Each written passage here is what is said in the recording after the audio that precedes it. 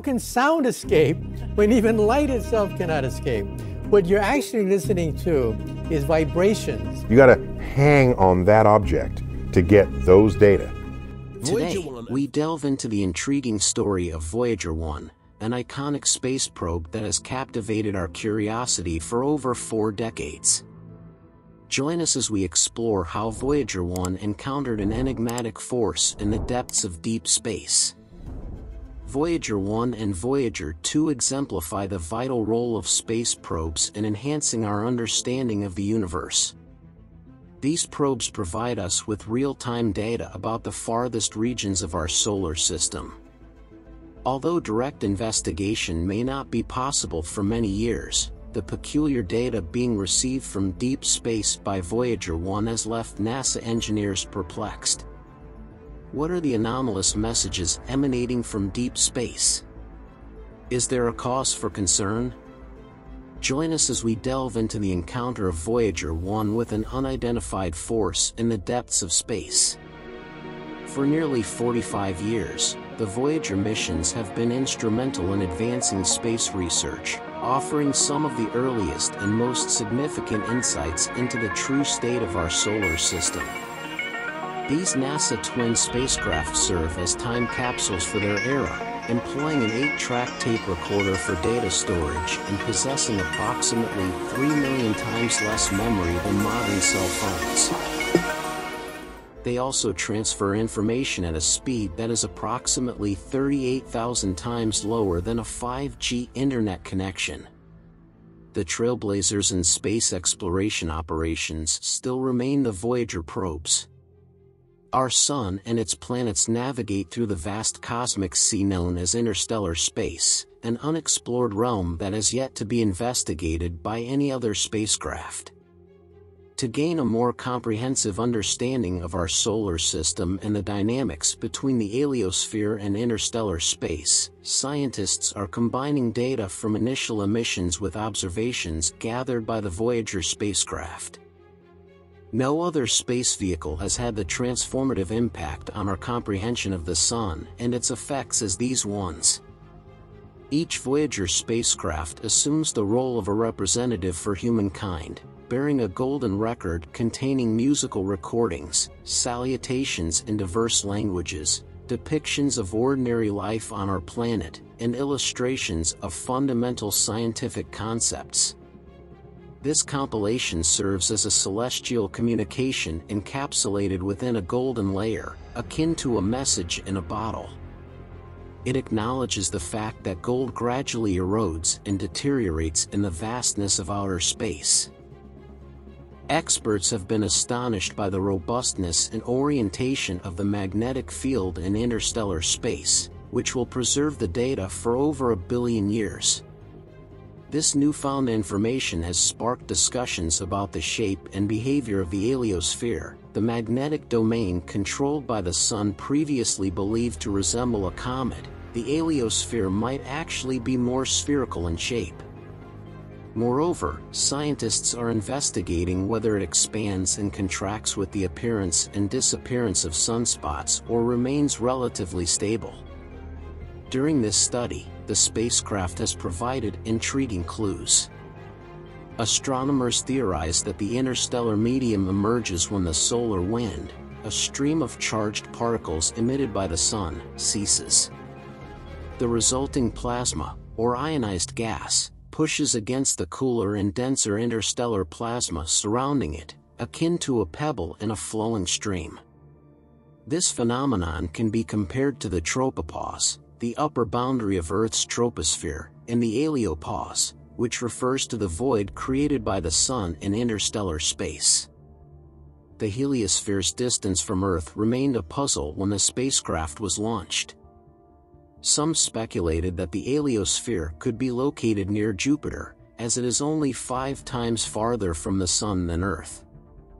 As the spacecraft continued its outward journey, estimates of the heliosphere's distance increased. It was certain that the Alliosphere wasn't located near Jupiter, Saturn, Uranus, or Neptune. The precise location and time of Voyager's entry into interstellar space were unknown to everyone. Voyager began detecting signs of the Alliosphere shortly after encountering Neptune in July 1992. The two Voyager missions detected powerful radio signals between 2 and 3 kHz. Some scientists believe that these radio waves were caused by 6 large solar flares that occurred over a year before their discovery.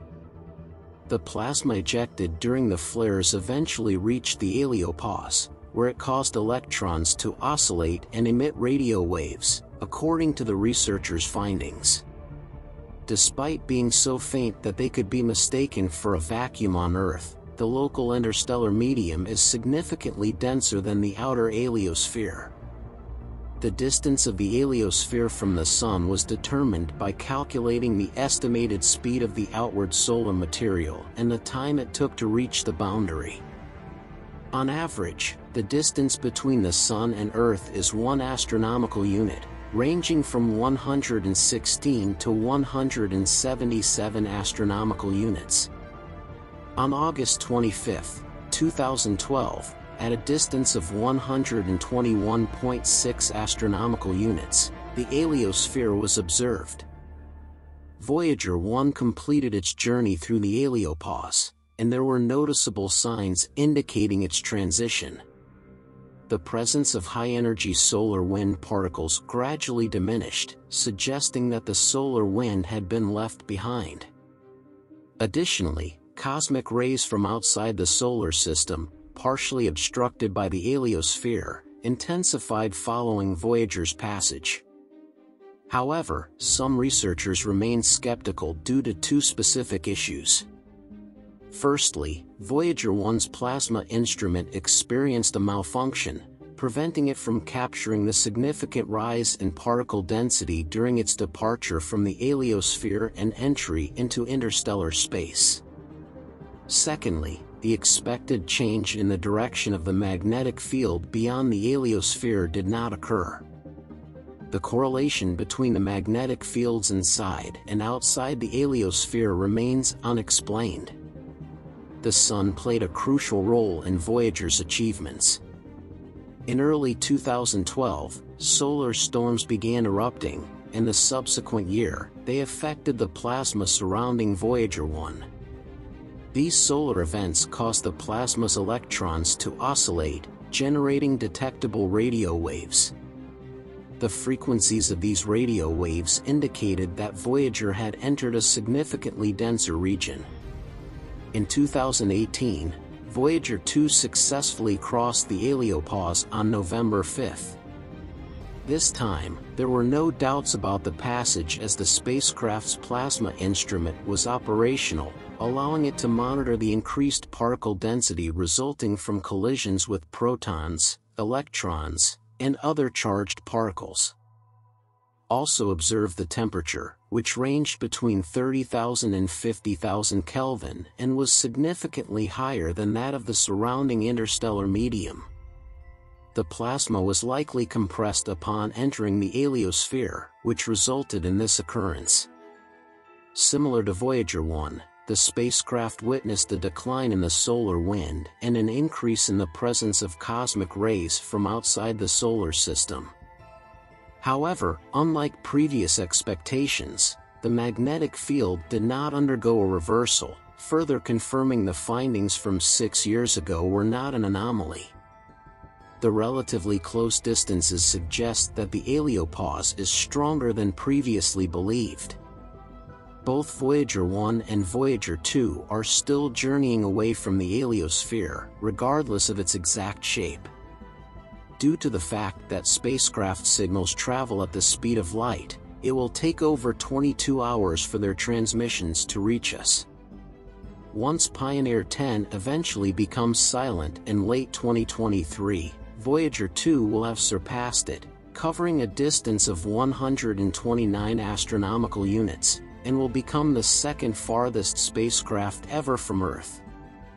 The two Voyager missions are traveling in opposite directions and are farther away from Earth than any other spacecraft. scientists have reported that Voyager 1 captured a humming sound associated with waves detected in vast quantities of gas present in the nearly empty space between stars. As the plutonium powering the Voyagers decays and produces less heat, the spacecraft experience a decrease in power. To compensate for this, NASA's team has disabled various systems, including some that were initially considered essential. Among these systems are heaters that protect the functioning instruments from the extreme cold of space. The space agency confirmed that all 5 devices, whose heaters have been turned off since 2019, are still operational. It is remarkable how the Voyager spacecraft managed to continue functioning in temperatures well below. The purpose behind their creation continues to perplex researchers at NASA.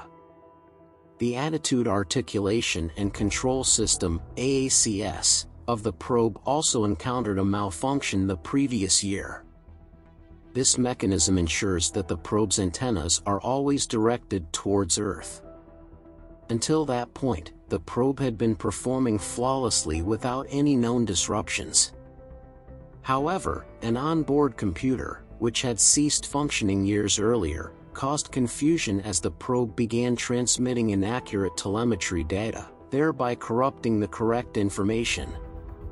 Consequently, the probe lost its orbital location. This incident raises the question of whether it is time to retire one of NASA's oldest and farthest traveling space probes, Voyager. Although NASA specialists recently resolved the issue by instructing the system to revert to its previous computer, the government claims that this error will not impact the mission's long-term viability. Nevertheless, several scientists have already begun exploring the possibility of developing replacements for Voyager.